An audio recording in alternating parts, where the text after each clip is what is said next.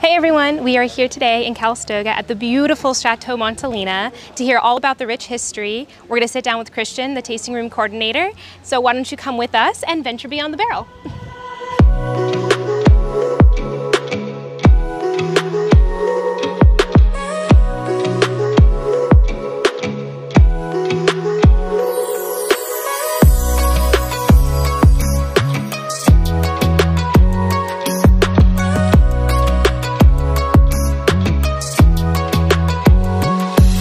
Thank you so much, Christian, for sitting down with me to tell me all about the rich history. Yeah, thank you for having me, Barbara. I'm really excited to be on the show. I'm hoping that you enjoy our rich history that I have here at Montelena. Perfect, let's dive in. Awesome. We're going to go ahead and enjoy a little bit of our 2018 Chardonnay, just to kind of get things going with us. Perfect. We're not going to have a whole lot of time to try both, or say all 5 wines we normally would have here at Montelena in our tasting, but these 2 wines that we will have are 2 wines that are very important to us here. Awesome. Hope you enjoy. When it comes to Montelena, we really have a lot of history dating back all the way to the 1880s. We're considered to be one of the oldest wineries here in the Napa Valley, and we're really grateful to kind of have that history with us as well. Our kind of history kind of dives into a few different areas. Our Chardonnay is a little bit more of a recent achievement that we've had back in the 1970s, but we really have to thank our first owners, and that's going to be the Tubbs family. So the castle we're in right now was built back in 1882, utilizes a lot of local redwood trees that were found here on the property that were used to make some of the foundation, the beams here as well. The stone that you see that's right now exposed is coming from over in Sonoma County, and so it's a little bit more kind of say local to the area itself. But it took 6 years to construct the castle itself, and we were considered one of the largest producing wineries in the United States at that time. Unfortunately, Prohibition ended up affecting us a little bit heavily during that time, so we weren't really able to do much in the early 1900s, but we were able to come back in the 1930s and 40s, but unfortunately the Tubbs family ended up selling it off in the late 1940s. During that time, we ended up going to a little bit of a dormant phase where we were then purchased by a Chinese family known as the Frank family. Now, the Frank family wasn't really a family that was really too interested in the vineyard property itself or really revitalizing the winery itself. They were interested in just making this place their home. So they bought this back in 1958 and decided to convert the upper level of the castle into their home itself. And so what we have right here is actually a fully functioning residence. We have about 3 bedrooms, 2 bathrooms, a gorgeous kitchen that just really kind of just fills the needs that we have here on the property. And it's an enormous great room, which actually used to be one of the main entranceways that we would get barrels up into the castle back in the 1800s. Currently, though, right now, we're owned by the Barrett family. They end up acquiring the property back in the 1970s. The Frank family owned us in the 1950s to 60s. They end up realizing that this level of property would be a little bit too much upkeep for them, especially since this was supposed to be considered their retirement home. But they did end up leaving us a few kind of goodies here on the property, the most notable being Jade Lake. Jade Lake is a gorgeous piece of our property that really symbolizes the rich Chinese history that we have on here. We have these 2 beautiful jade pagodas that are just stunning in their own right. So that was kind of a little bit of a testament of York Frank's love to his wife Janine, and that's the reason why we call Jade Lake Jade itself, because Jade was kind of a little bit of a cute nickname for his wife Janine. The Barrett family themselves, they were kind of starting off from a little bit of a different background. They were real estate attorneys down in Southern California who decided they want to go with a little bit of a change in career paths. In the 1970s, they ended up acquiring Montelena and revitalizing it back to the winery that it was. The only thing is we hadn't really seen much in terms of our wine production since the 1930s and 40s, so we really had to start from scratch, and that's kind of where the Chardonnay comes in. It was a wine that we were able to source from the Oak Knoll district in order to fill our need to sell wine, to get ourselves getting to that moment where we could actually finally produce the estate cab, which really we weren't able to harvest until 1978. And after that, it took an additional 4 years of aging to get it ready to that point where we were actually able to open any bottles of it as well. The Barrett family, though, they were able to strike, metaphorically gold in a sense. This gentleman known as Stephen Spears had to put this competition back in the 1970s called the Judgment of Paris. They wanted to put exactly the best wines of Napa versus the best wines of France. At that moment in time, there wasn't really a whole lot of wine movement going on in the valley itself.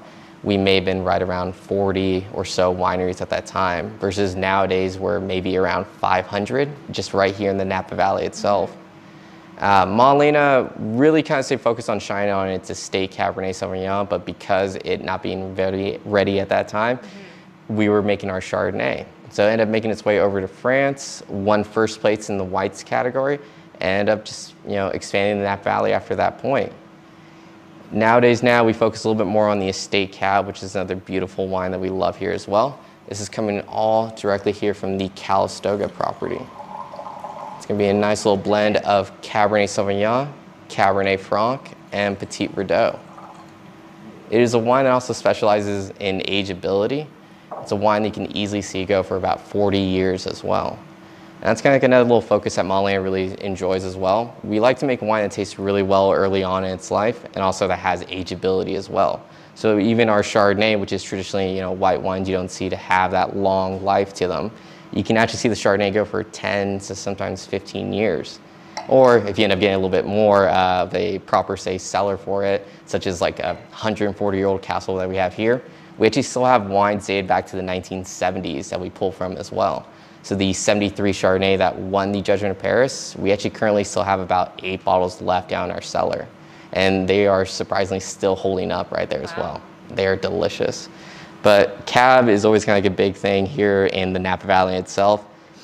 It definitely drives a lot of people to come out here and kind of just view the property itself and just kind of say grow grapes as well. But the estate cab is really where we shine the brightest at Montelena. It's a gorgeous Cabernet. It really shows exactly what the Bear family hoped to achieve from here. We're just trying to capture what we can see out in the vineyard and transition that into the bottle itself. But no, I hope you end up enjoying that. Awesome. It is delicious, actually. No, it is quite lovely. So much. Delicious.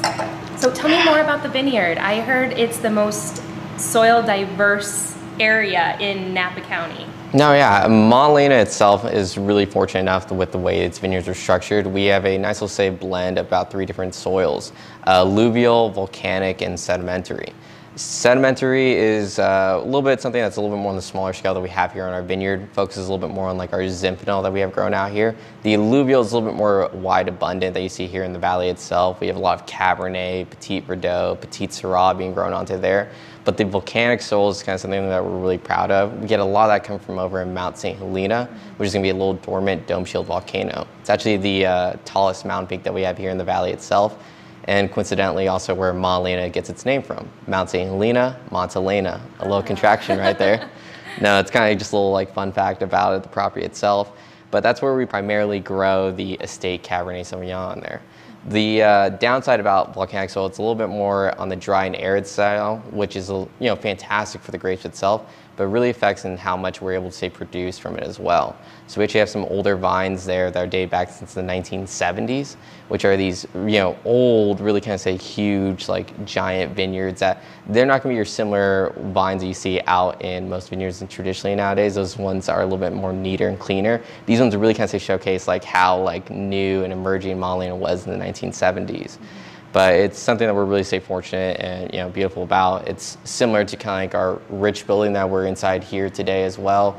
I mean, it's just astonishing what they were able to do back in the 1880s. Surprisingly, this building only costed $16,000 to construct back in 1882, which I think I looked this up back a few years ago. It's somewhere in the neck of around a little under $400,000 in today's money right there, wow. Which isn't really going to get you a whole lot in the valley nowadays. I think vineyard land may reach around like $500,000 to $1 million an acre, which you'll get some fruit from there, but not as much as like a castle in itself right there.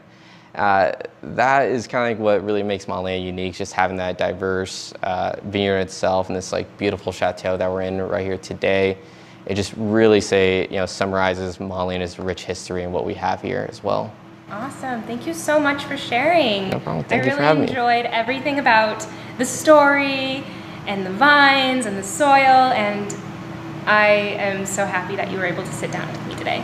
Thank you very much, Barbara. It was a pleasure to do this with you. Thanks.